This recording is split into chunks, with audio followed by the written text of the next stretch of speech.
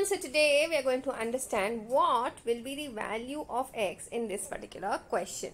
The question is 1 upon 2 the whole raised to 2 raised to x is equals to 2. So here a lot of people thought that just let's put x as what, 2 raised to x. If we make it as 1, so x is what, 1 by 2. Now the problem over here is that when you do this 1 upon 2 raised to 2 into x, if we put it as half, what happens is this gets cancelled, yes, but still this is not going to be equal to 2. This is actually equal to 1 by 2.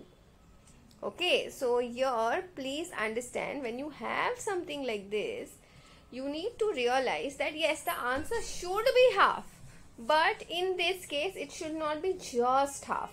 Now please understand, here when you have 1 upon a raised to n can be written as a raised to minus n. Okay, so here I can write this as 1 upon 2 raised to 2x as nothing but what, 2 raised to minus 2x is equal to 2. Now since there is nothing in the index of 2, it means it is equal to 1. So now you should do, because the bases are same, I can say minus 2x equals to 1. So x is nothing but what, minus 1 by 2. So I hope this is very clear to everyone. That's it for today. I will see you in the next video.